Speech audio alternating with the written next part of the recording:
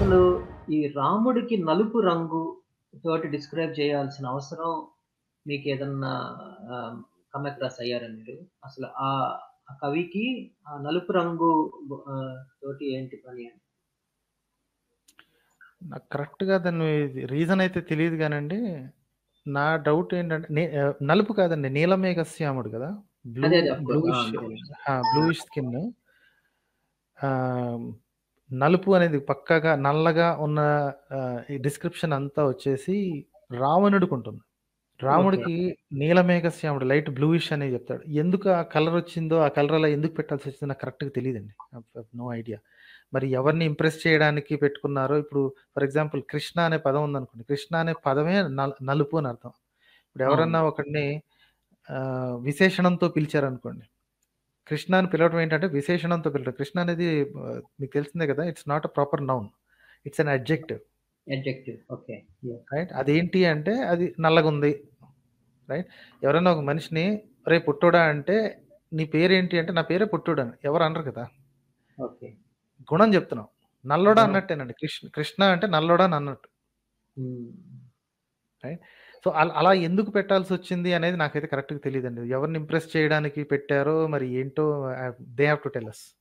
అంటే అలాంటి ఏదన్నా స్పెషల్ రేస్ ఏదన్నా ఉండుండొచ్చేమోనని ఒక జస్ట్ నాదొక ఒక థియరీ అంతే. అదేం అది గనక నిజమైతే మరి అలాంటోళ్ళు ఇప్పుడు ఎందుకు లేరో మరి. ఇప్పుడెందుకు లేదు. హ్మ్.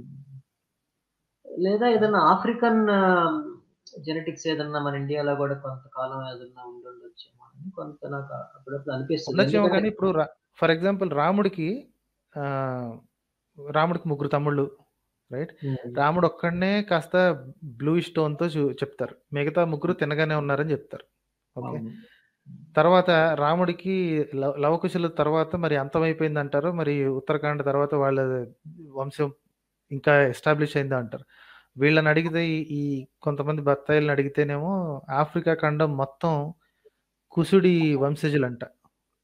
రాముడి కొడుకు కుషుడున్నాడు గదా! కుషుడు గూడా బ్లూగానే ఉంటాడు. సో, వాళ్ళ వంశజులంతా ఆఫ్రికన్స్ అని జెప్తారు. సో, అది విని తల బాదుకోవటమే తప్ప మనం అంతకంటే చేయగలిగిందేం లేదు. చేయగలిగిందేం లేదు. ఓకే. మరి ఈ హనుమంతుడి డిస్క్రిప్షన్ గురించి మీరేదన్నా కామెంట్ చేయగలరా? అంటే ఒక ఏ క్యారెక్టర్‌ని అంటే ఏ స్టోరీలో మనకు కనపడదండి. ఒక ఒక దాన్నేమంటారు? ఒక మిస్సింగ్ లింక్ అనేది రాంగ్ వర్డ్ గానీ, బట్ స్టిల్ ఒక type of in between person ఈ కవికి అవసరం ఏమొచ్చింది ఆ క్యారెక్టర్స్‌ని ఓన్లీ రామాయణంలో వాడటం కోసం? నా నా థియరీ ఏంటి అంటే ఆహ్, ఒకే రామాయణంలో it's a political message that is being cent అని నాకనిపిస్తుంది. This is again personal opinion. Okay అండి. బత్తాయిలు ఆవేశపడతారు అని I don't care about it.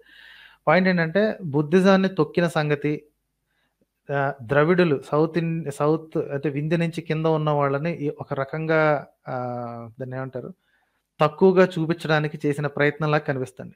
ఎందుకంటే వీళ్ళందరూ ఈ దండకారణ్యం కింద కనిపిస్తారు. ఏది ఈ ఇది కిష్కింద అనేది కర్ణాటక ప్రాంతం గురించి చెప్తారు గదా! కిష్కింద ఓకే. కింగ్‌డమ్‌ని డిస్క్రైబ్ చేయాలంటే కర్ణాటక ప్రాంతం గురించి చెప్తారు. సో, కర్ణాటక అంటే అప్పట్లో ఈ కర్ణాటక లేదు. సో, దిస్ ఎంటైర్ ల్యాండ్ ఈ సౌత్ ఇప్పుడు ప్రస్తుతానికున్న 5 స్టేట్స్‌లో డిస్క్రైబ్ చేస్తారు. ఇంకా సౌత్‌కెళ్ళి అవతలకి సముద్రం దాటితే అక్కడ నల్లగా ఉండేవాళ్ళు. అంతకుముందు ఎవరున్నారు? ఈ దండకారణ్యంలో ఎవరు నల్లటి రాక్షసులుండేవాళ్ళు. రైట్.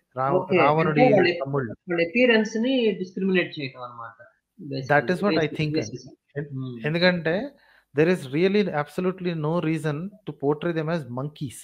ఇప్పుడు అక్కడ యాహ్! ఇంకొక రాజ్యం ఉంది. ఇంకో రాజులున్నారు. ఇంకో మనుషులున్నారంటే సరిపోయేది కదా! హ్మ్. హ్మ్. Right. There is no reason to call them monkeys. అది మంకీస్ అంటే చాలామంది వి మన భక్తులు ఆవేశపడి లేదు లేదు లేదు కోతులని ఎవరు చెప్పారండి. పక్కాగా కోతని చెప్పాడండి. ప్లవంగ అనే పదం వాడారు. కపి అనే పదం వాడారు. దాన్ని కోతులకు తప్ప ఇంక దేనికి వాడరు.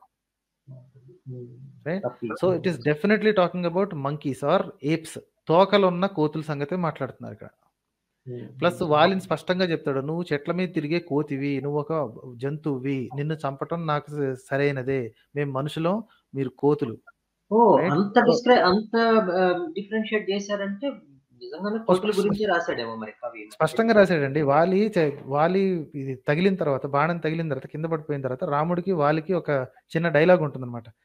ఏమయ్యా రామా, నువ్వు వెనక నుంచో లేకపోతే నేను నా ఎదురుగా వచ్చి చేసే ధైర్యం లేక నువ్వు దూరం నుంచి బాణం వేసావు, నువ్వు నా ఎదురుగా వచ్చి ఉంటే ఇరగదీసేసేవాడు నేను అసలు. నీకు సిగ్గు అనిపించట్లేదా అనమాట. సిగ్గు అనిపించట్లేదన్న వర్డ్ వాడారు లేదు తెలియదు కానీ ఆల్మోస్ట్ అన్ని మాటలు అంటాడండి. మీరు రాఘవుడు అది ఇది చాలా గొప్పోడు అది ఇది అని మా ఆవిడ చెప్తే ఏమో అనుకున్నాను కానీ వెనక నుంచి ఇట్లా దాక్కుని చేస్తావని నేను అనుకోలేదు అంటే, నువ్వు ఒక జంతువువి, నువ్వు చెట్ల మీద తిరిగే ఒక జంతువువి, జంతువులని మనుషులు మేము ఇలాగే దూరం నుంచి ఏంటి వేటాడొచ్చు, అది మాకు శోభనిస్తుంది అని చెప్తాడండి. స్పష్టంగా ఉంటుంది. ఇది ఇంకొక సిల్లీ కామెంట్ గానండి. అసలు ఇప్పుడు రాముడు దేవుడు అంత విష్ణుమూర్తి అవతారం అంత ఆహా ఓహో అని చెప్తున్నప్పుడు అసలు సీతను వెతకాల్సిన అవసరం ఏందండి? దేవుడికి తన సొంత భార్య గురించే ఐడియా లేకపోతే ఇంకా మన మన మన తరంలో ప్రజల్ని ఎందుకు అసలు పూజించడానికి అలాంటి దేవుడు అనిపిస్తుంది. వీళ్ళు తయారు చేశారండి. It was never based on a God story. Okay, Valmiki Ramayanam అనేది తర్వాత వచ్చిన ఎడిషన్ కదా, అంతకు ముందు రాముడి కథ ఉండేది, వేరు వేరు రకాలుగా ఉండేది. వీళ్ళు ఈ పొలిటికల్ మెసేజింగ్ ని పంపించడానికి అని చెప్పి ఈ మొత్తం కథ అంతా అల్లాల్సి వచ్చింది. అన్ని విధాలుగా స్త్రీలను తొక్కిపెట్టాలి. తర్వాత ఇంకొక ఎపిసోడ్ చేద్దాం, దాని పేరు విమెన్ ఇన్ రామాయణ. రామాయణంలో స్త్రీలకి ఇచ్చిన స్థాయి, ఎలాంటి తక్కువ స్థాయి ఇచ్చారు వాళ్ళకి. ఏవో 4-5 ఎగ్జాంపుల్స్ చెప్పి వాళ్ళు అంత గొప్ప వీళ్ళు ఇంత గొప్పగా చూసామని, కానీ వాళ్ళు దాచిపెట్టే శ్లోకాలు మాత్రం నేను బయట తీసి చూపిస్తాను. ఓకే, స్త్రీలను తొక్కిపెట్టడానికి భగవద్గీతనే మీరు చాలా డీటెయిల్డ్ గా చాలా వాడు దాచిపెట్టినవన్నీ మీరు బయటకు లాగారు. ఇవాళ బేస్డ్ ఆన్ టుడేస్ ఎపిసోడ్ అండి, నాకు ఒక 2 క్వశ్చన్స్. ఇప్పుడు భరతుడు రాజు కదా, ఇప్పుడు రాముడు లేడు, భరతుడు రాజు. మరి భరతుడు ఇప్పుడు తన సొంత రాజ్యంలో ఒక రాణి, అంటే అఫ్ కోర్స్ రూలింగ్ లో లేకపోయినా రాణియే కదా, ఆ రాజ్యానికి చెందిన మనిషి, రాజ్యానికి చెందిన రాణిని ఇంకొక రాజు అపహరించి తీసుకెళ్తే అసలు అయోధ్యలో ఏం అసలు దాని గురించి ప్రస్తావన లేదు కదండి. అసలు అయోధ్యకి తెలియదేమో అసలు తెలియదండి, మహాయుద్ధం తెలియదు. అదే విచిత్రం ఏంటంటే కంప్లీట్ గా అజ్ఞాతవాసం లాగా చేసేస్తాడు. ఇది లాస్ట్ టైం కూడా నేను ఒకనొక ఎపిసోడ్ లో అడిగాను, కాకపోతే చాలా మంది ఏమన్నారంటే చిత్రకూటం దగ్గరే ఉంటే ఇంకా అయోధ్యతోటి కాంటాక్ట్స్ ఉండి డిస్ట్రాక్ట్ అవుతానని చెప్పి దూరం వెళ్ళిపోవడం జరిగిందని చెప్తారు. బట్ ఎనీవే పాయింట్ ఏంటంటే ఇక్కడ జరుగుతున్న ఏ విషయాలు అయోధ్యలో అయోధ్య ఎవరికి తెలియదు. ఇప్పుడు అన్ని రాజ్యాలను దాటి వెళ్ళి అన్ని రాజ్యాలను వంగ కళింగ మొత్తం ఎత్తికిచ్చినప్పుడు కనీసం అయోధ్యకు ఒక మనిషిని ఒకరిని పంపించి అక్కడి నుంచి హెల్ప్ కూడా సీక్ చేయాల్సింది కదా. అదే దారుణమైన మిస్ అంటే అదేనండి. యాక్చువల్లీ ఆ పాయింట్ ఇంకో చోట ఇక్కడ చెప్దాం అనుకున్నాను, మీరు లీక్ చేస్తారు. అంతమందిని పంపించినప్పుడు అన్ని చోట్లకి అన్ని దేశాలకు పంపించినప్పుడు కోసల రాజ్యానికి కూడా ఒక అన్వాయిని పంపించి ఇదో ఇలా జరిగింది, సైన్యం ఉంది, భరతుడు ఉన్నాడు, ఖాళీగా కూర్చొని గోడి గెలుకుంటున్నాడు, ఏంటి పని లేదు. మరి అది మిస్ అయ్యాడు. ఇంకొక చిన్నది కూడా మిస్ అయ్యారండి. ఇప్పుడు ఇన్ని రాజ్యాలను దాటి వస్తున్నారు కదా, ఏ రాజు హెల్ప్ కూడా వాళ్ళు తీసుకోలేదు. ఇన్ని రాజ్యాల వాళ్ళ సైనికులు ఒక్క వానరులు తప్పితే వాళ్ళకి మిగతా రాజ్యం మొత్తం అసలు ఆ రాజులు. ఇప్పుడు రాముడు కూడా ఒక చిన్న రాజు కదండి. ఇప్పుడు ఇవాళ నాకు అనిపించింది రాముడు అంటే పెద్ద ఛత్రపతి ఏం కాదు, చిన్న రాజ్యానికి రాజు. ఎందుకంటే ఆ రోజున్న దేశంలోనే అన్ని రాజ్యాలు ఉన్నాయి. అదే కదా, కోసల అనేది ఒక చిన్న రాజ్యం అండి, అందులో అయోధ్య అనేది ఒక సిటీ అంతే, చిన్న ఫోర్ట్రెస్ లాంటి city. It's a small Kingdom. ఏదో పెద్దదని వీళ్ళు చెప్పుకుంటారు, మొత్తం ప్రపంచం అంతా ఏలేసాడని. మొత్తం ఇన్ని కింగ్డమ్స్ కనిపిస్తూనే ఉన్నాయి ఇక్కడ. కానీ అక్కడే కనిపిస్తున్నాయి. మీరు ఇవాళ చెప్పిన ఎపిసోడ్ లోనే కనీసం 10 కింగ్డమ్స్ కనిపించింది మనకి. వాటిలో ఇంకో బోడిలింగం అంతే కదా, ఇంకో చిన్న రాజ్యం అంతే, ఆ సర్కిల్స్ లో ఇంకో చిన్న సర్కిల్ అంతే.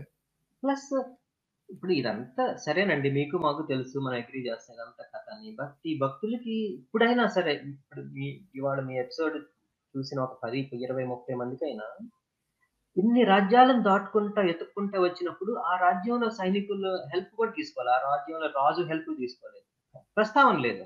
కాబట్టి అదొక ఫ్లా. అది మన దగ్గర అసలు ప్రశ్నించే ఇది దాన్ని ఏమంటారు, దాన్ని ఎప్పుడు ప్రమోట్ చేయలేదండి, ప్రశ్నల్ని ఎప్పుడు ప్రమోట్ చేయలేదు. ఎవరన్నా క్వశ్చన్ చేద్దాం అనుకున్న వెంటనే నువ్వేంట్రా దీని మీద క్వశ్చన్స్ చేస్తున్నావు, ఇది భక్తితో ఆచరించాల్సింది అంతేగాని తర్కాన్ని వాడకూడదు ఇక్కడ అని చెప్పి చిన్నప్పటి నుంచి తొక్కి పెట్టడం అలవాటు చేశారు మనకి. సో చేశారండి దాన్ని ఇది. ఒక పుస్తకం లాగా ఒక జనరల్ ఇప్పుడు సేమ్ టు సేమ్ మనం హిందూస్ కాకపోయి ఉండుంటే ఇంకొక స్టోరీ తీసుకొచ్చి ఇక్కడ ఇంకొకరి స్టోరీ, ఇంకో మతపు స్టోరీనో లేకపోతే ఇంకొక ప్రాంతపు కల్చరల్ స్టోరీనో తీసుకొచ్చి ఇక్కడ పెడితే అందులో 100 లాజిక్లు ఎతుకుతాం. సినిమాల్లో ఎన్ని లాజిక్లు ఎతుకుతాం మనం. మన పుస్తకం దగ్గరికి వచ్చేసరికి ఆ లాజిక్లు కనపడవు వీళ్ళకి అసలు. సరే అండి, అది మంచి సెగ్వే. అది నా నెక్స్ట్ క్వశ్చన్ కి.